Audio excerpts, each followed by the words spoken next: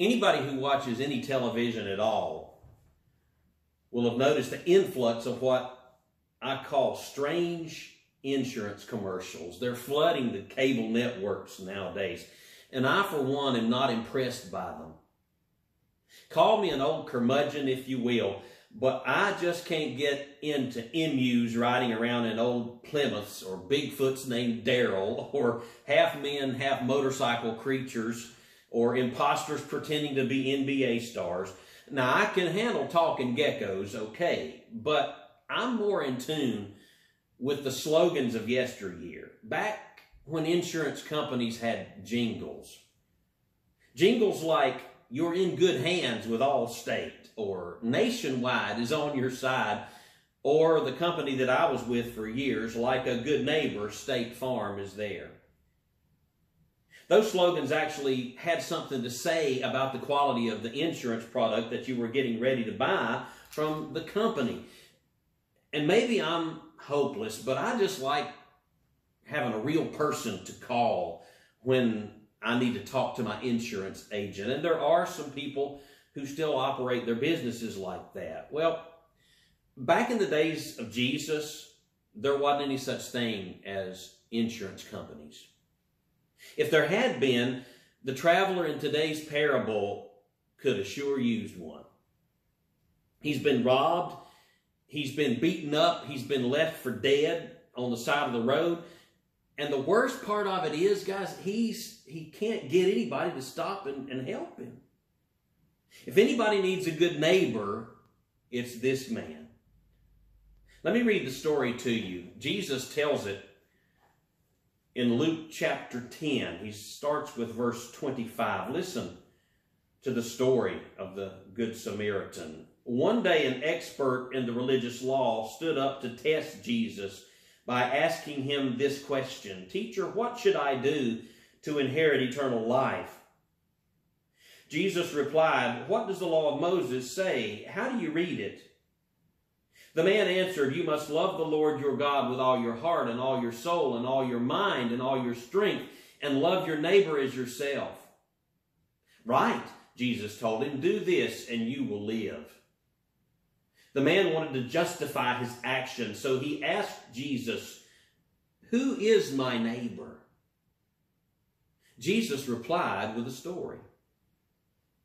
A Jewish man was traveling on a trip from Jerusalem to Jericho, and he was attacked by bandits. They stripped him of his clothes and beat him up and left him half dead beside the road. By chance, a priest came along, but when he saw the man lying there, he crossed to the other side of the road and passed him by. A temple assistant walked over and looked at him lying there, but he also passed by on the other side of the road. Then a despised Samaritan came along, and when he saw the man, he felt compassion for him. Going over to him, the Samaritan soothed his wounds with olive oil and wine and bandaged them. Then he put the man on his donkey, and he took him to an inn where he took care of him. And the next day he handed the innkeeper 2 silver coins, telling him, "Take care of this man. If his bill runs higher than this, I'll pay you the next time I come through." Now, which of these 3 would you say was a neighbor to the man who was attacked by the bandits? Jesus asked. And the man replied, "The one who showed him mercy." Then Jesus said to him, "Yes, now go and do likewise." Sisters and brothers, this is the word of God for the people of God. Thanks be to God. Guys, whether you grew up in Sunday school or not, most all of us have heard some version of the story of the Good Samaritan. It has actually become another way in the English language of describing what a good neighbor is.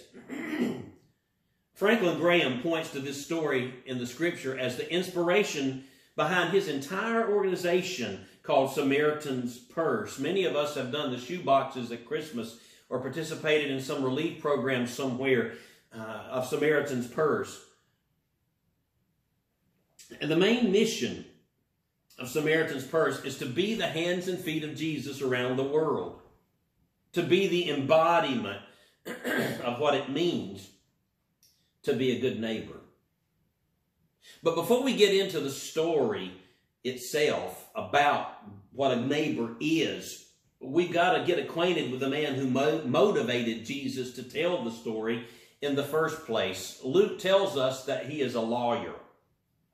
But he's not a lawyer in the sense that we think of lawyers today. Back then, at least in the Jewish culture, the law that everybody referred to, it was the religious law.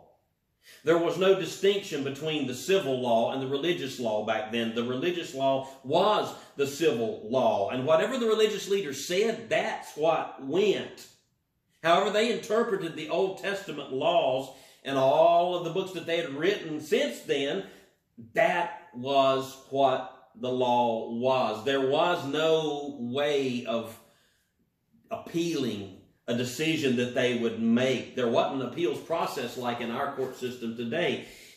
And this is the kind of lawyer who comes to Jesus with the question, who is my neighbor? He is an expert at interpreting and then applying those laws that governed people's lives. And the fact is, if you really get down to what's in this man's heart, the question that he asked Jesus here, he didn't come to ask Jesus to teach him anything about being a good neighbor. He asked Jesus in order to discredit him, to challenge him, to expose Jesus, to shame him, to try to get him to say something that could be used to turn people against Jesus. That's what the lawyer's motives were.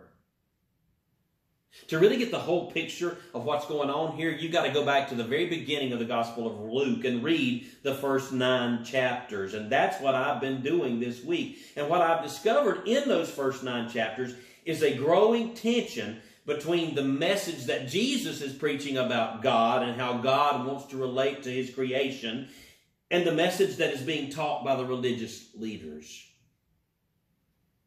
All these so-called experts thought that the God of the Old Testament, the one who had delivered them from Egypt, the one who had given Moses the 10 Commandments on Mount Sinai, the God of Abraham and Isaac and of Jacob, he was their God. A God who was supposed to deliver Israel, to make Israel the greatest nation on earth, to establish them as a world power, much like Egypt and Babylon and now Rome had become. That was the goal. They were supposed to be the ones that God gave all the glory to. And that glory that they saw, it wasn't achieved by loving your neighbor. It was achieved by conquering your neighbor. The whole thing for this lawyer and all the other experts that had it in for Jesus, it boiled down to the fact that they were so caught up in pushing their own exclusive definition of what neighbor is that they had absolutely no interest in hearing God's true definition of neighbor. You see, Jesus came to get everybody back on track. He came to show people what was actually written in the Old Testament, what it actually pointed to. Jesus came to get Israel to see, you have been chosen by God, chosen to be God's instrument to offer salvation to the world, to show the rest of the world who the true God really is, what God really stands for, that he's a God of peace and love and not a God of war and conquering. And by the time we get to chapter 10, the tension is so thick in the air between the message of Jesus and the message of the religious leaders that you can cut it with a knife. Folks, here's the truth about that tension. For people back in the first century and also for us today as followers of Jesus, Jesus has a profoundly different definition of neighbor than most everybody else who's ever walked the face of the earth.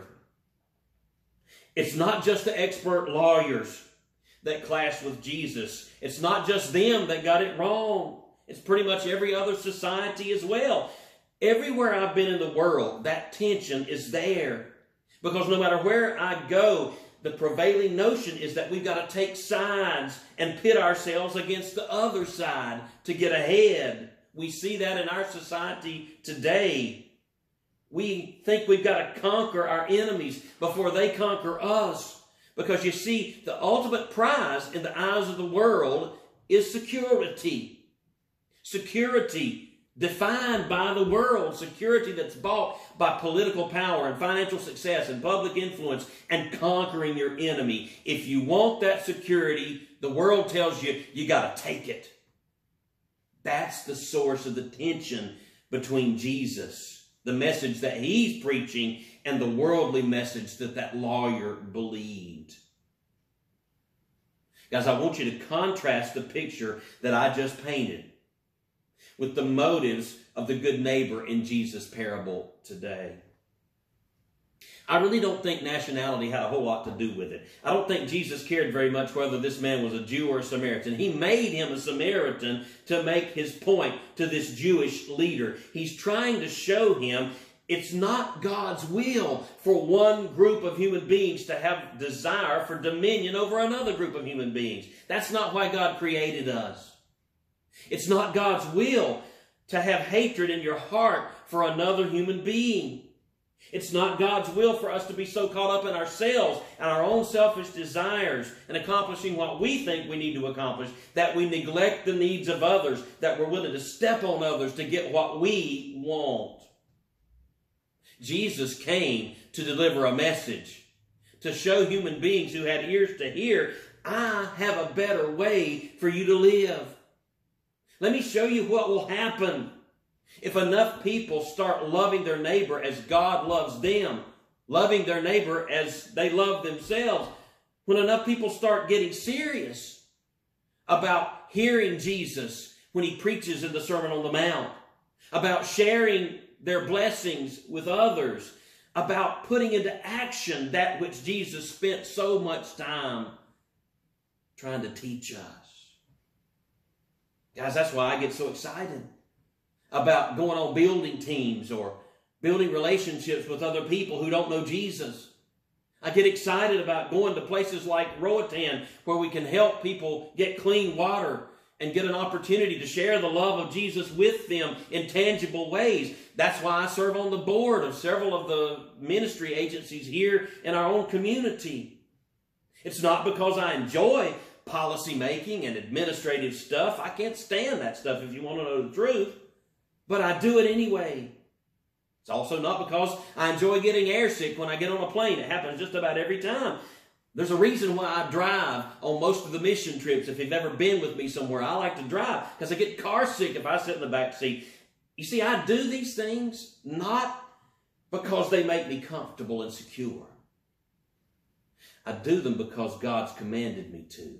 Jesus, the one that I have committed to follow, says to me, love your neighbor as yourself. And guys, when I do that, when we do that as a community of believers, when we go out of our way to be a neighbor as Jesus defines it, even when it means being inconvenienced and making sacrifices on our own behalf, we're going to get blessed. We get blessed beyond measure every time we reach out to a neighbor with Jesus' love. And pursuing that blessing is what begins to rule our days. I never thought I'd hear myself saying what I'm about to say in 100 years. But I even get blessed at Walmart. Yes, Walmart. Y'all know how I feel about Walmart. It's one of those love-hate relationships that I have. I like going and looking at all the stuff, but I hate the crowds. If I had my way, I'd go at 2 o'clock in the morning if I could get up and go because there's nobody there then. But I like going and looking, but I don't like the crowds of people. People everywhere that you turn. It gets on my last nerve. But what I'm learning is that God can even use Walmart. Yes, the thing that I detest, he can use that to give me opportunities to be a good neighbor because I come in contact with other people there. And that's the key.